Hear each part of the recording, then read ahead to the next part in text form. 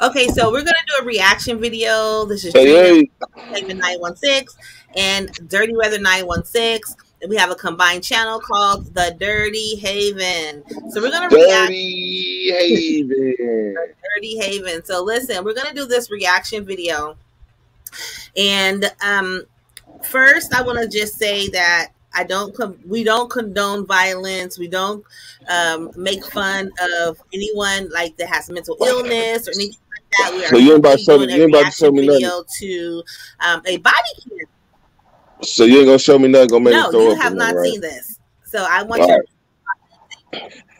No, it's not gonna make you. Up. So there's some body cam and security footage that shows an alleged attack in Ohio. It's I think it's a town called Youngtown in Uh-huh. Ohio. And it happened on September the 14th. There's a 25-year-old guy, Keishaun Sims.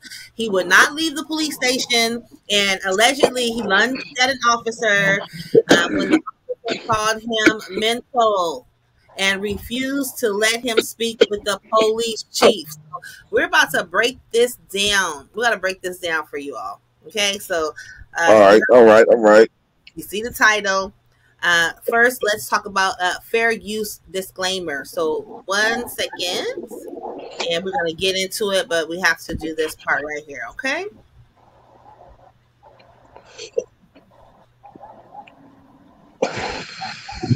All right, here we go. This part.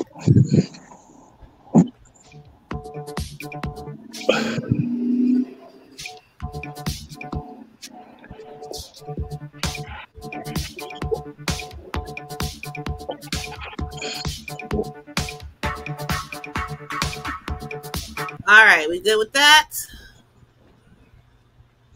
Did you see the fair use? All right, I'm gonna take that as a yes. Okay, so let's get into the video. All right. Let's go.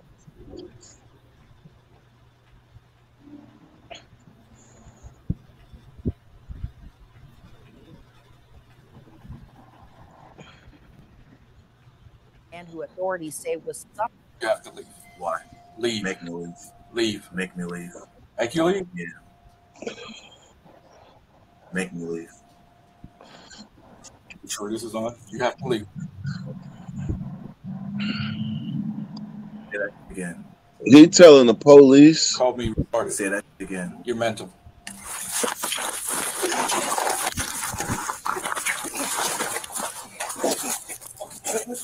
Body camera footage Okay, pause. Let me start that over. Did you see? Let me just start it over again. You heard what the man said. You heard the intro, right? I can't hear you. You are Anytime you talking about make me to a police, that's the ultimate challenge. They already is on guard. They get ready for action. This heart's then started speeding up. me. Okay, all right. So we're gonna start that over because I couldn't even believe what I was watching. So and now I'm just gonna let it play all the way through, and then we'll talk about it. We'll unpack it afterwards. Okay? I'm gonna just let it play all the way through this time. It's crazy. Let's go. You have to leave. Why? Leave. Make me leave. Leave. Make me leave. Make you leave? Yeah. Make me leave. Make sure this is on. You have to leave, sir. Make me leave. Say that again. You called me retarded. Say that again. You're mental.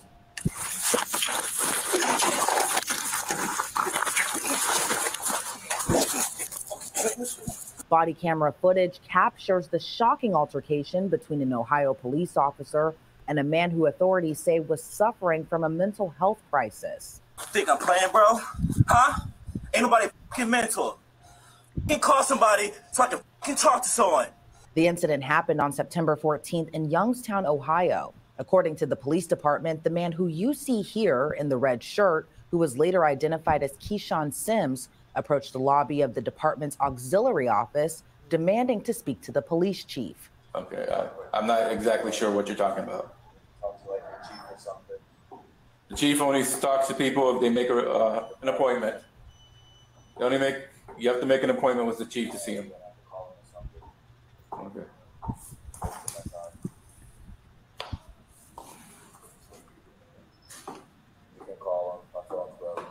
The officer then tells Sims he will call someone for him. However, the officer says that unnamed person is unavailable.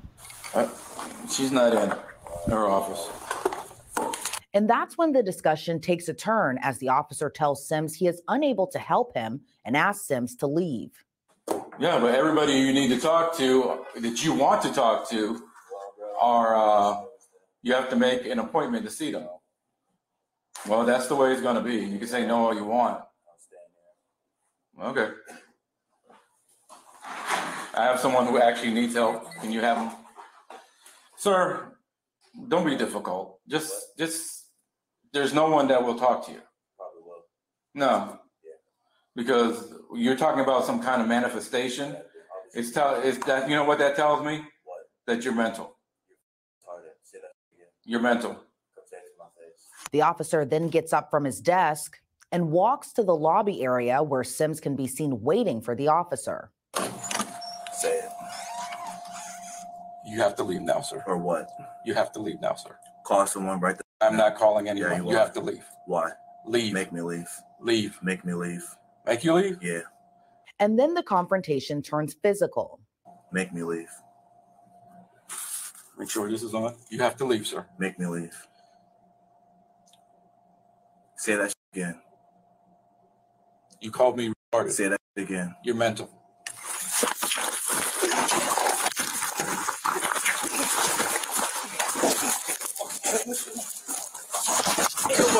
Mental, bro.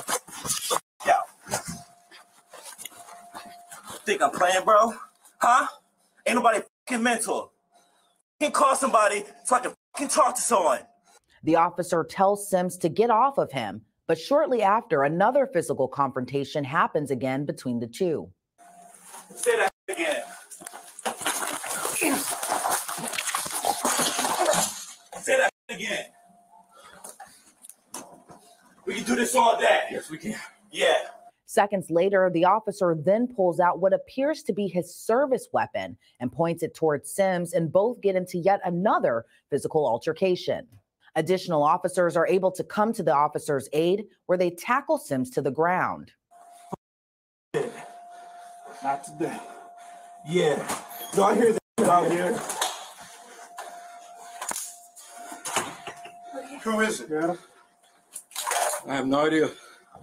Surveillance video shared by the Youngtown Police Department also captured the physical confrontation between Sims and the officer, as Sims can be seen striking the officer repeatedly. Sims can then be seen tackling the officer, and when the officer reached for his service weapon, Sims put the officer in what appears to be a headlock before being tackled by another officer to break up the altercation. The officer's body cam then captures Sims being placed in handcuffs, but not without a final word from Sims to the officer. I'm gonna see you again. Hope so.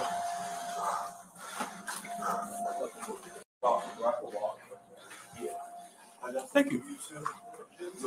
Punch. Yeah, okay. Let's watch. I'm gonna get all your. What's your first name? You. That's what it is. Sims was eventually taken away in a squad car and charged with assault on a peace officer, menacing, obstructing official business, aggravated robbery, and intimidation.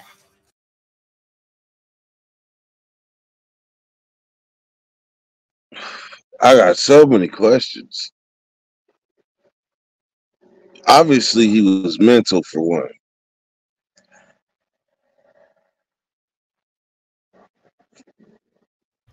My bad. I was muted. Listen, one of the first things that, first of all, I hate that had to happen. And as I'm watching it, one of the first things I noticed, and I don't know if you noticed it, is that the officer from his position, as he's looking out into the lobby, that sign that was on the right that says "We'll be back in 15 minutes." The fact that the officer had that in his own face, "We'll be back in 15 minutes." You realize when you're sitting at a desk, you have things around you that motivate you. Whether it's a picture of your kids, your family, something that you desire to have, a car, a house, whatever. But for you to have a sign posted that says, "We'll be back in 15 minutes," to me, you're sitting there supposedly helping the public, but you constantly reminding yourself, "I'll be back in 15 minutes." Babe. I know I'm taking it further. I know I'm going down the rabbit hole. That sign is for when he taking his 15-minute break. He takes the sign. I know. What I'm saying is that sign should not be in his face as an officer. We'll be back in 15 minutes, because as you can see, as the video progressed, and maybe I'm reaching.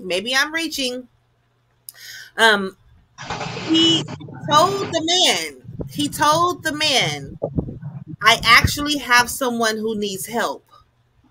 Bro, police officer, you're not even present in the moment, bro. You be back in 15 minutes. The man need to speak to the police chief. He need to speak to a police chief. What do you think he wants to speak to the chief about? He want to take off his. That's why people don't get direct access to the boss, because he probably that whooping was probably meant for the chief. Case in point, you don't know what he want because you didn't ask what he want. What he didn't ask that man what he want. He didn't say the police chief is not here right now, but I can assist you. You know, tell me what's going on. He didn't do none of that. He just kept saying, like, bro, like, the chief is not here. And I have people that need help. So, you know what I'm saying? Like, you're mental. Okay. He made that diagnosis by the way he was talking in his training. So he knew what he was dealing with, regardless of what came out of his mouth. He said, "I'm not mental." So he knew what he was dealing with. But see, here's the thing, though.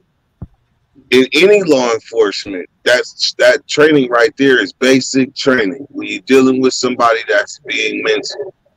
But the thing is, you're not supposed to challenge somebody when they're displaying them signs. You're not supposed to challenge them. And when he said, "Say it again," that was a direct challenge. Whatever happens, happens. That's an engagement. There was no de-escalation in that whatsoever. And so the officer, in my mind, he's not there. He be back in 15 minutes.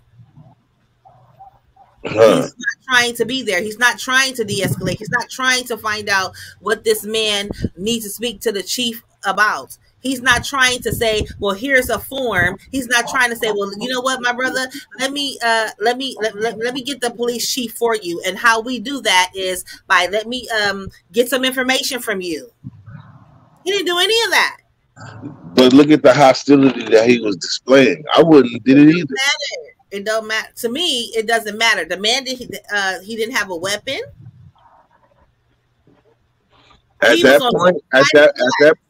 At the point it became a struggle for that gun, they could have killed him. You know what? That's the other thing I was gonna to talk about, is that I thought the man was gonna be killed, or shots were gonna be fired, or he was gonna get tased, or, you know, we gotta be careful, like, how we entertain people who we perceive to be mentally ill, because that could have went a whole different way.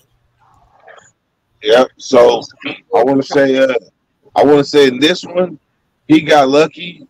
The police officer was just trying to do his job. That's how I look at it. He was just trying to do his job. He did a piss poor job, and that's my